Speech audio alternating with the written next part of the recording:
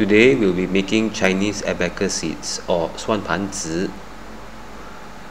You want to pause here to look at the ingredients and the preparation methods.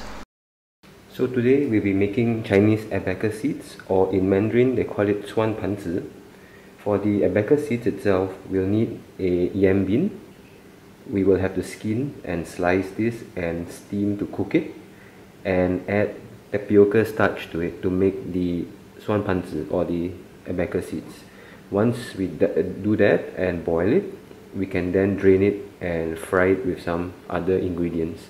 So for the condiments for frying the Abacus Seeds, we'll have 3 cloves of garlic, a cm.5 of carrot, a small slice of ginger, a small or medium-sized onion which we'll chop up, some Chinese mushrooms. You can use shiitake or wuxia, which we will hydrate and chop into small pieces, some dried shrimp, which we again will hydrate and chop into pieces, some green or spring onions, which we will basically add in the end for garnishing, salt and pepper.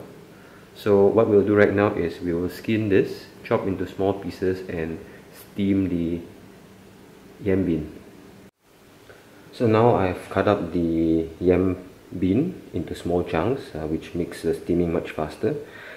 We don't want to add too much of liquid into this. We want it to be as dry as possible after we cook it. And I've chopped up the garlic, carrot, ginger and onions, and also the dried shrimp and the wuxia mushroom. So we'll go cook this first. If you don't have a steamer, just add some water and boil this, just not to add too much of liquid to the yam bean. So let's go cook it right now. So our yam bean has been steaming for a little while. As you can see, it's falling apart at the moment. So this is quite good because it's broken down and it's actually pretty dry. So this is actually what we want. Now it's still very hot, so now we need to leave it a little while and try to mash this before we add the tapioca flour or tapioca starch. It's also a good idea to season this with a little bit of salt, but we don't want this to be salty at all, because the salt should come from the condiments that we fry it in. Just a tiny little bit of salt, that will be fine.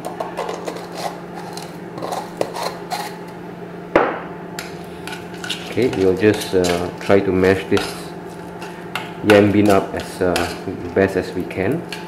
We ideally don't want to have any lumps.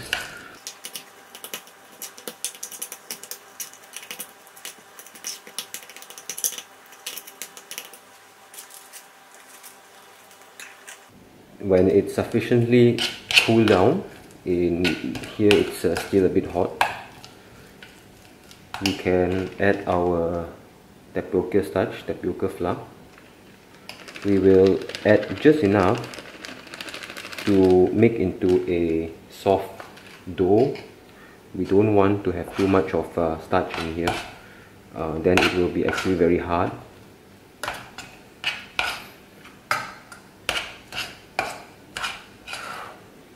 It should come together to form a soft dough. And if we feel that it's a bit wet, we will add more tapioca starch. So we will work this thing through. Just remember that we should not add any water into this.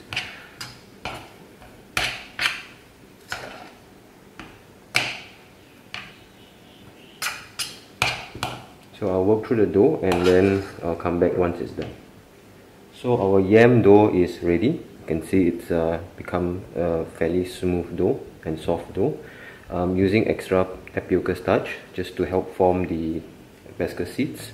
So what we'll do is we will make an elongated form of dough, and then we'll plug small portions, just about a little bit larger than a marble. Alright, now it's probably easy to plug all of it before we roll it. It doesn't matter if they're all not the same size.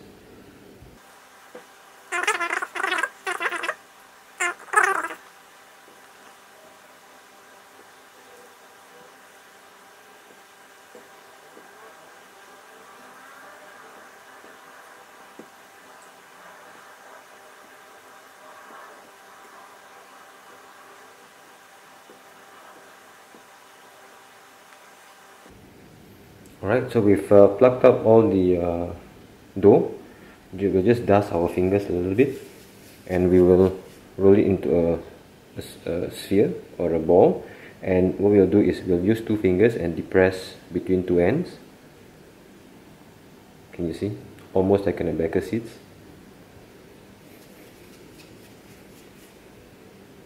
Again, just depress it. It doesn't matter if it's cracked because we're going to boil this.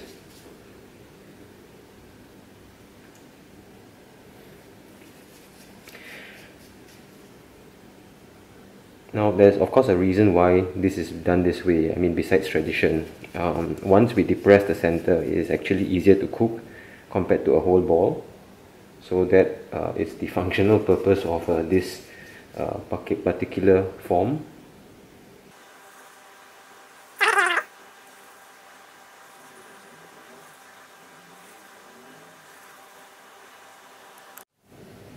So now we want to cook our Abacus seeds.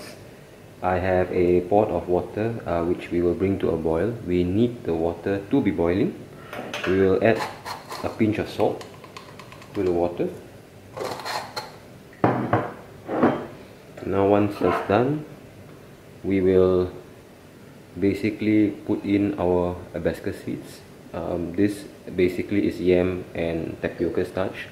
When it gets cooked during the boiling, it will float to the surface, and that's how we know when it's done.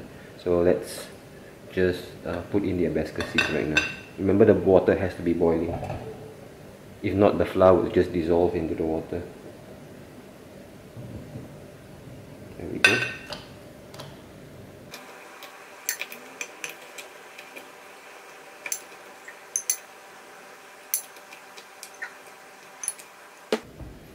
So we need the water to start boiling. We'll try our best not to stir it because we might break the dough up. So we'll just wait for it to start boiling, and you will see that the dough will start, or the Abacus seeds will start rising to the top as it cooks. Now as the water comes to start to a boil, we'll slowly try to loosen some of this so it can let or release as it cooks. Just be gentle. So as you can see, some of the Abacus seeds are starting to float. We still need to be fairly gentle as we move them around, and we'll try to separate those that are clumped together. Right, so when we see it's clumped up and everything is floating, we will turn off the flame, drain the water as dry as we can, and add some oil to the Abacus cooked seeds so that they do not stick together. So I'm going to drain and then come back. So I've now drained the water. This is still pretty soft and fairly sticky. So I'm going to add some vegetable oil to this, just to coat maybe 2 tablespoons or so. So right now I'm just going to give it a fairly gentle stir so that I can have the oil coat the Abacus seeds. Now it's a good idea now to then turn out the I've still got some extra water that I need to get rid of. It's now a good idea to turn out the Abacus seeds to a plate so that it can thoroughly dry up.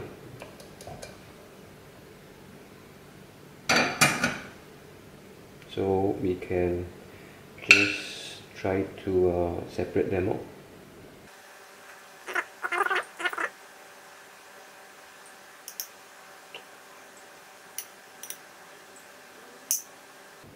There, this is good now.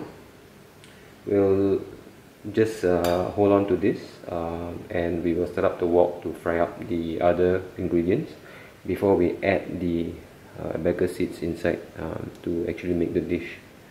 I'll come back to that. So now we are ready to fry our Abacus seeds, and the condiments are already chopped up. Now we're ready to fry our Abacus seeds. Now I've taken my wok. We'll heat up the wok.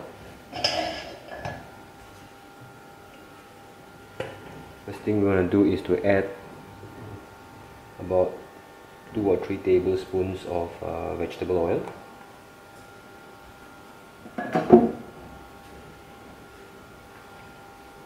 Once the oil is heated up, we'll put in our chopped dried shrimp.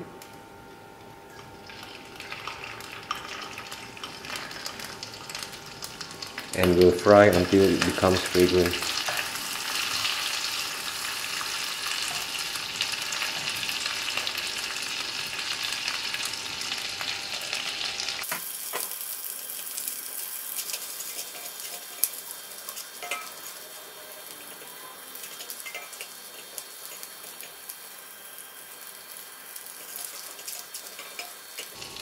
So once our shrimp is fried, we'll add in the onions, garlic, ginger and the carrots, all of it.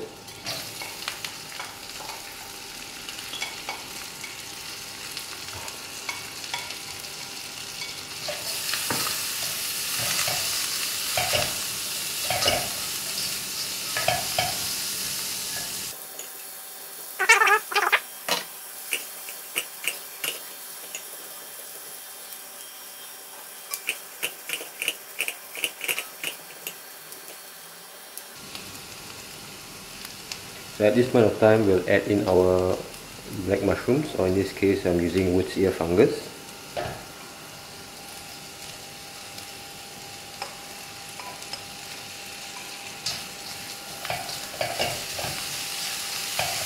We'll give it a good fry until it's cooked.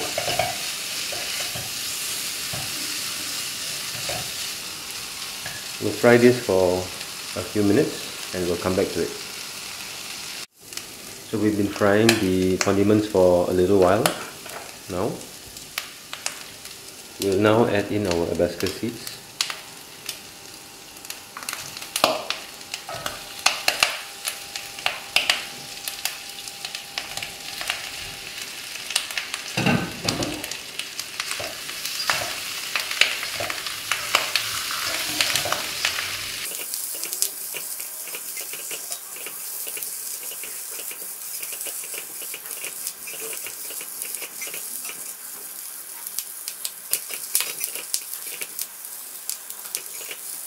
So our Abacus seeds has been cooking for a little while.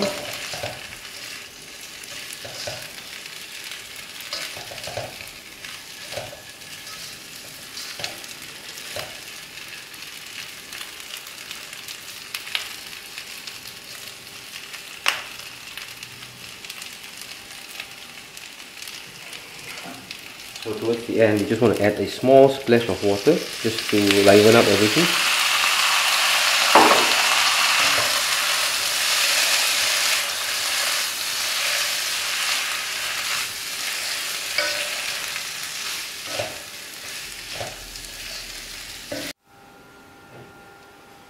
So now it's time to just season this thing with a little bit of salt. Remember that the dried shrimp is already salty.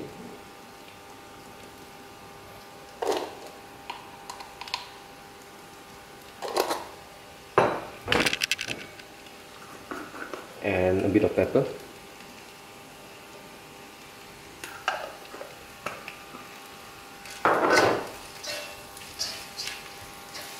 Give it a good stir. And we are ready to serve up. Okay, we can now turn off the heat and we'll serve it. So there we have it. This is Chinese Abacus seeds, and we'll sprinkle some spring onion as well as some fried shallots on top, and that's ready to be served. Enjoy!